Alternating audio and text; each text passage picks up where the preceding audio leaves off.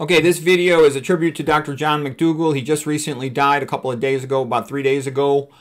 He was the best doctor in the world, okay? I study all the internet doctors. I read tons of books. I have a really boring life. And I can tell you, he was the best one. He's super smart. He graduated first in his class, and he had a very deep knowledge of, both nutrition and medicine and disease pathophysiology. I can tell you he's the best one. I studied them all. I know what's true and what's not true in very good detail, and he tells you the truth about nutrition. He challenged a lot of things, I kind of wondered, did they maybe bump him off, okay? Because he had some influence. He had a lot of influence. Do you think dairy likes this guy, okay? Do you think the big meat industries like him? Do you think the oil industries like him? I don't think so, not at all. Okay, so I kind of wondered if they bumped him off. They can bump somebody off pretty easy nowadays. They can use remote control if your car got a GPS, a recent one, crash into a wall. They got a million and one tricks to bump people off. I actually think maybe that stuff about the weather was something they forced him to do because he refused to, change what he would say about food. That was my guess, okay?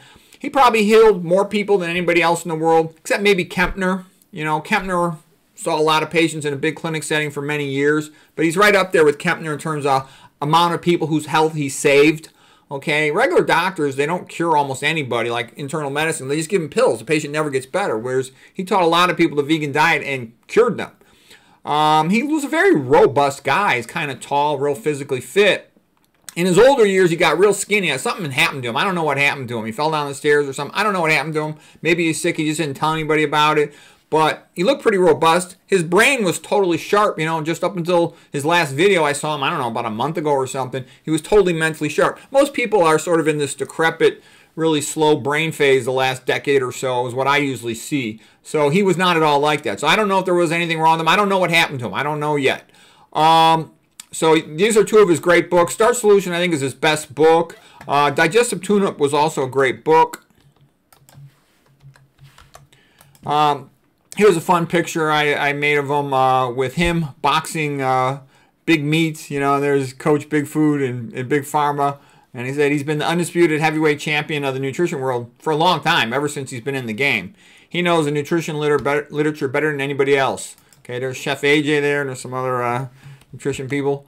He actually helped me when I was younger. I got fat in my sort of early to mid-30s, couldn't lose the weight for a couple years, and I knew I had to focus on it, so I started reading everything. And I show you this picture because this is when I was featured on his website as one of the star Mcdougallers. Learning about starch, that really helped me. Before I knew all about rebound hypoglycemia and some other stuff, and going 100% vegan. Here's a picture of Aeneas. So when Troy was burned, you remember the Trojan War between the ancient Greeks and the Trojans. And the ancient Greeks used the Trojan horse. They were victorious, and they burnt Troy. Okay, so this is Aeneas, the son of Anchises, and he's carrying his father out of burning Troy. There's his wife, and there's his son. And so basically, what this is about, what this symbolizes, this painting, is the idea of maintaining civilization, maintaining the good things, the knowledge, the wisdom of your forefathers, okay? So that's what it symbolizes, Anchises carrying him out. That also, if you think about, the book Pinocchio, the greatest Italian book ever written, he saved his father, Geppetto. It was the same concept. It's an important concept. Will Durant had said, too, civilization does not just happen. If the adults don't teach the young people, the population turns into barbarians. And so Mcdougall taught everybody the low-fat vegan diet. And if that's not continued on, the other nutrition on the experts, most of them, in my opinion, are BS artists, and they're all promoting all this high-fat nonsense. Olive oil is bad for you. Omega-3s are a bad idea. Nuts and seeds are a bad idea. I just tell you that. I don't care. I don't get any sponsors. I don't have any money. Nobody wants to sponsor me. Believe me, almost no one will even interview me. I'll tell you the truth. And this is the low-fat school of veganism. Most of these famous internet doctors, people say, oh, why don't you, get interviewed with so-and-so or be on a panel with so-and-so. I'm like, you don't understand. People like me, we're not welcome with them. They're trying to promote this moderate to high-fat diet with all this nonsense like soy and stuff.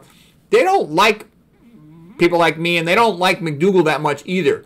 Despite all he's done, he's by far the best doctor in the world. How much publicity does he get? Yeah, I know he gets some, but nowhere near what he deserves, okay? How come he's not invited to speak in every medical school? How come every first-year medical student is not required to read his book? Okay, you have to get that through your head. You know, as long as you think the system is there to help you, you'll always be a chump. Once you realize the system hates you and you're lucky to have a few people like Mcdougall helping you out, then you'll start being able to think accurately. His book should be required reading for every single medical student, every pre-med student, but they're not. He's not in any of the books. I've never, ever seen his name in any of the books, and believe me, I plow through tons and tons of medical, health, and nutrition books. Oh, here's a slide from one of my talks at Chef AJ. There's Chef AJ, like the Statue of Liberty there, the mama of the vegan community. That's yours truly, and there's Dr. Mcdougall, Lighthouses of Information in a Stormy Sea. Some other things that he did, he ran a nutrition therapy clinic for decades and decades. He knew nutrition and medical literature better than anyone else. He told the truth. He was the best teacher of the internet doctors. He educated the public. He wrote, excellent nutrition books. His nutrition newsletters are the best nutrition newsletters.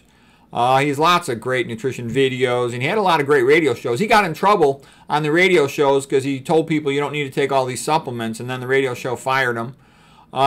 He challenged a lot of industries. He challenged dairy, meat, oil, cardiology and stenting, cardiothoracic surgery for heart surgery for cardiac atherosclerosis, coronary artery disease, CAD, diabetes, rheumatology, all that autoimmune disease stuff, and leaky gut concepts. He challenged neurology with regard to causation of dementia, with regard to multiple sclerosis causation and treatment. He challenged oncology with regard to theories of cancer causation and treatment. So, you're pissing off a lot of powerful, rich people. That's why I wonder if they bumped him off, because he's got a lot of influence. I don't know what happened, but I wouldn't be surprised if they did. Because he looked too good when I saw him. He'd gotten all skinny. Something happened to him, and I don't know what it was that happened to him, but he wasn't as robust as he was in his 60s. He was 77 years of age when he died.